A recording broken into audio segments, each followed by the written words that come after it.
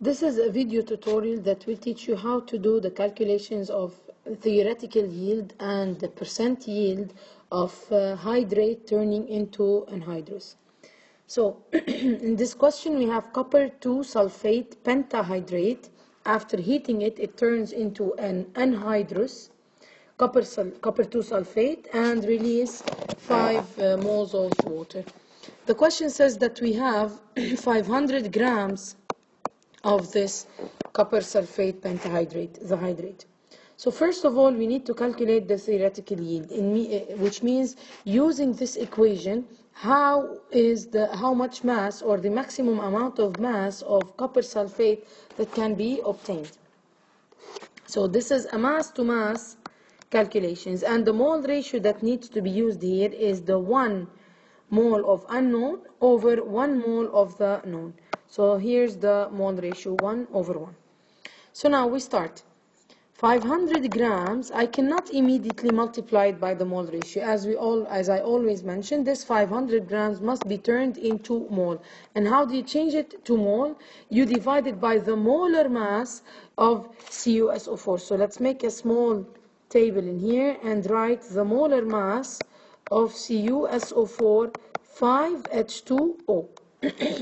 So it is equal to 63.5, the molar mass of copper, plus sulfur 32, plus 4 times 16, which is 64, plus 5 multiplied by 18, because the molar mass of oxygen is 18. The answer is approximately 250 grams per mole. So, beginning now, let's start. 500 grams divided by 250 multiplied by the mole ratio. Okay, if I stop here, I'll be calculating the mole, but I don't want the mole, I want the mass of CuSO4.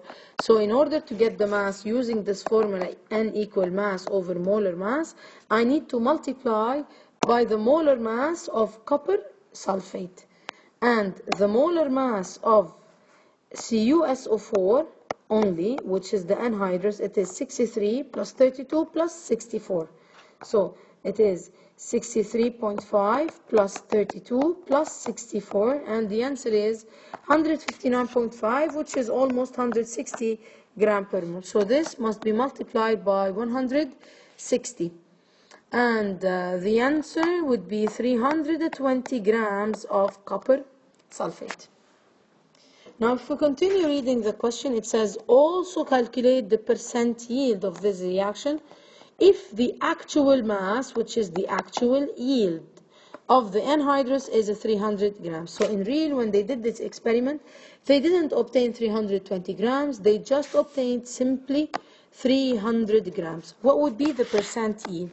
So as always, the percent yield is the actual yield over the theoretical yield multiplied by 100. So it is 300 divided by 320 multiplied by 100, and the answer is 93.75%.